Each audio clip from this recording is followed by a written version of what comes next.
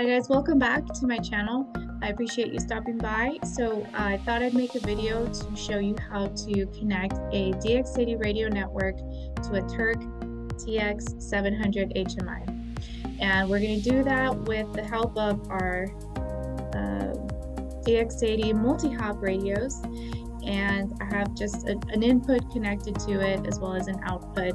And this first video is going to be just the Codesys portion of it and just creating tags and setting up the communication for making the TX HMI a Modbus slave over RS-45. So the first thing to do is to make sure you get your wiring right on the HMI side. So there's a very tiny connector. You can't see it that well, but it's tiny little pins, so I recommend the right cable wire for that. It does get a little crowded, so I use these little lever nuts to help with all of that. You do have to wire this kind of funny, so here's an image that I got from Turk on how to wire it, because RS-45 is 2-wire, but the way it's wired is 4-wired. Okay, so this is how the wiring goes from the HMI. So pretty much you have to connect all your positives together and then all your negatives together. So this can be RS-232, 422, and 485.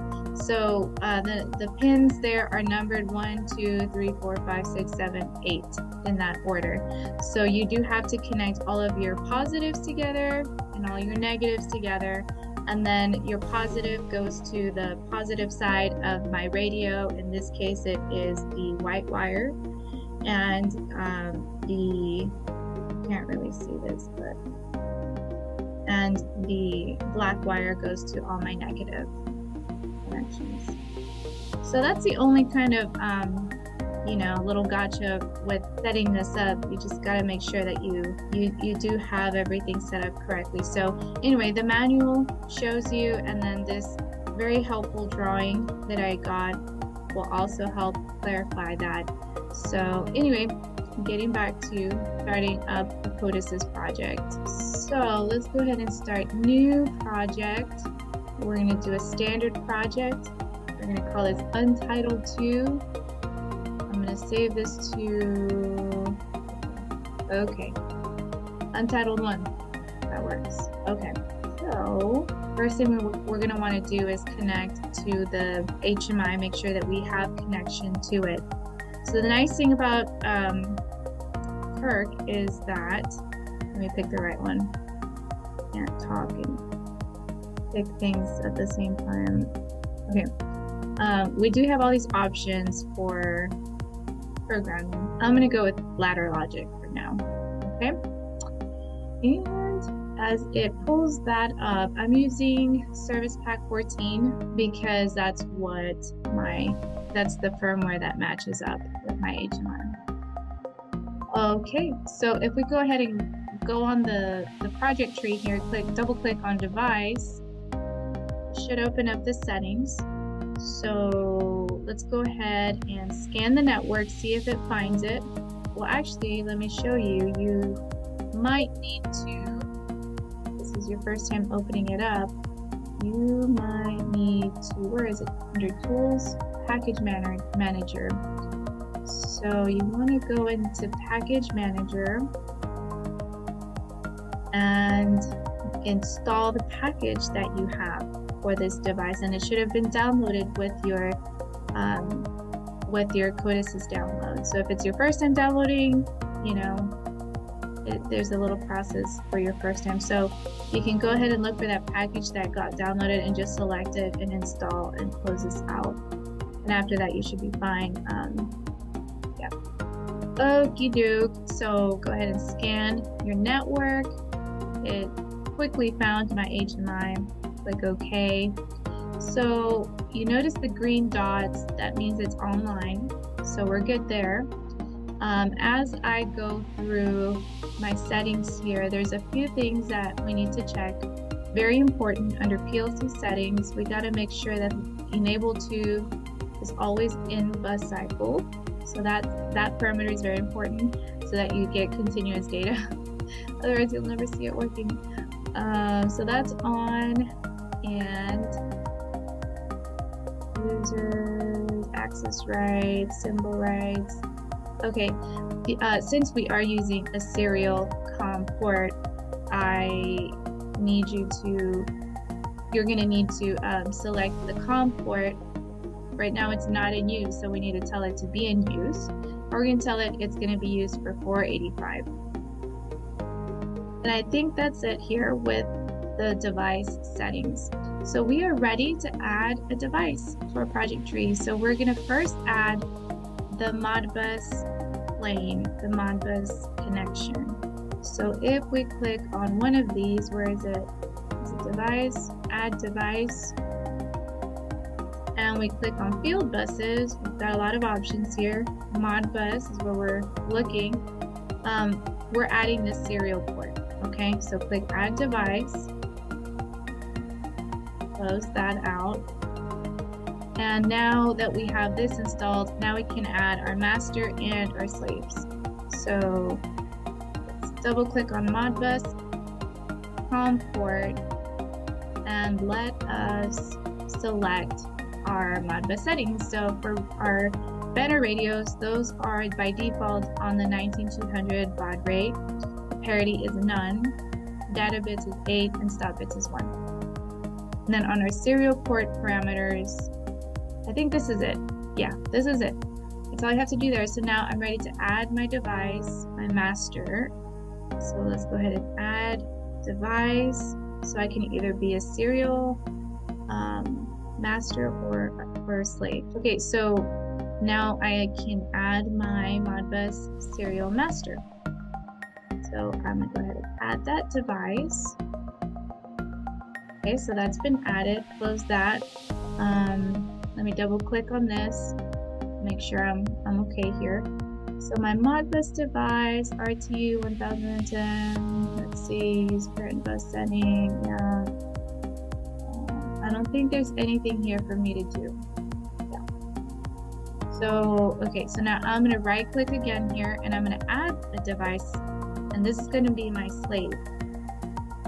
So here we are, Modbus serial slave. That's my only option. Okay.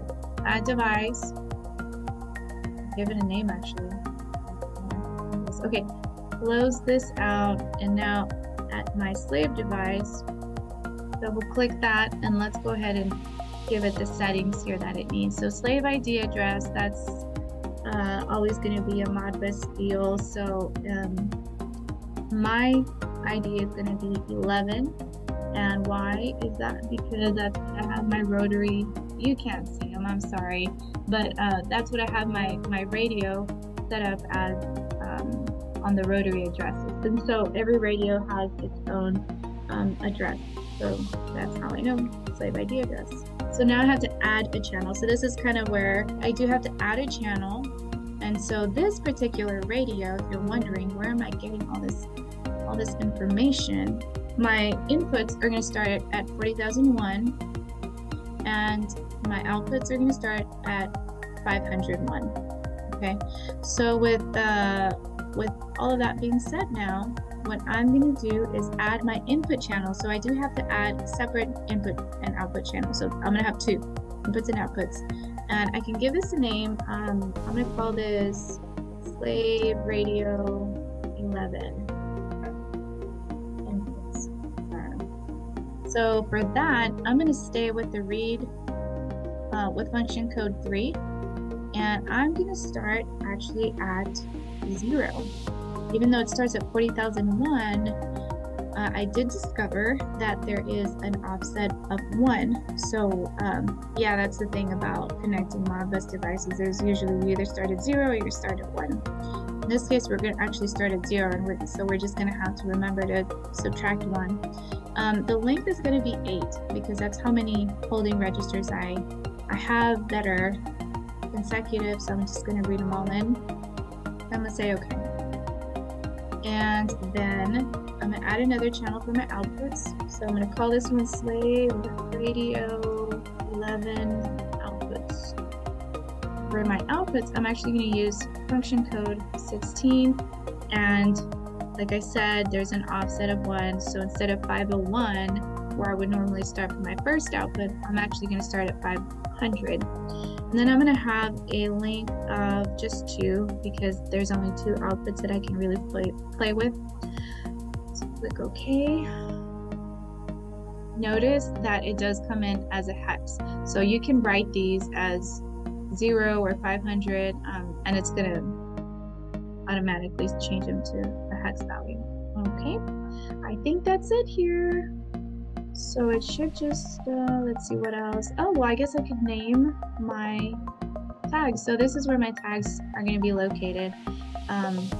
Input word 50, and that's where it gets allocated, and then QW output word 50 as well.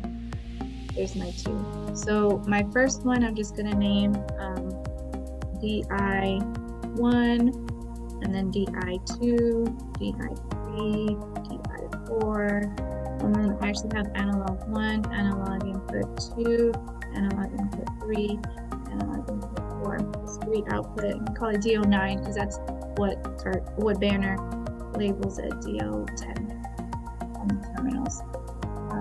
All right, I think we're good now. So let's go ahead and log in up here. Oh no. Okay, so I'm having a little issue here downloading, and the reason is because there's a firmware mismatch. If you saw that error a little earlier, so I think what we just need to do is double click here on device, and go to update device. Here we go, update device, and if we just look for our project here, and display all versions, yeah, that's what we need. We're actually using Service Pack 14, so we need to tell it to use this one here. This is my part number, and that is the version it's asking me for. So I'll click Update Device, close that, and let's see if it'll scan my network, see if it'll actually connect now. Okay, we got a green light. So let's log in and see if it'll let me. Oh, that's progress, so yes. Want to download, and let's click the play button to start, and notice I get green little circles here, which means that I do have connection. So if I double click on my slave, let's look at the IO here, the IO mapping. I have values there, so that means I am super good. And if I enable this, you see that yellow light there turn on my sensor? That matches with my DI1.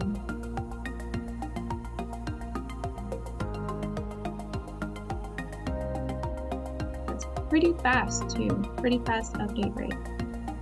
So very cool. So it worked as far as communications goes. If I wanted to just take this a step further, I'm going to log out here and create a quick little input to output program. If I double click on PLC program here, move this out of the way, and I'll just insert a contact, normally open contact. If I click on the 3 dots there, it'll actually open up all of the tags that I created. So I have a sensor connected to DI1. So I'm going to select that one as an input, and I'm just going to connect it to an output here. So now I'm going to add a coil for my output. So there's my coil, and I'm going to add I actually have a light connected to it. So DO9. Alright, so that right there should work. So when input 1 turns on, I should see my tower light turn on. I'll log in, with online change, okay. Click the play button, I always forget. So I should see this live. There's my 1, you see that 1.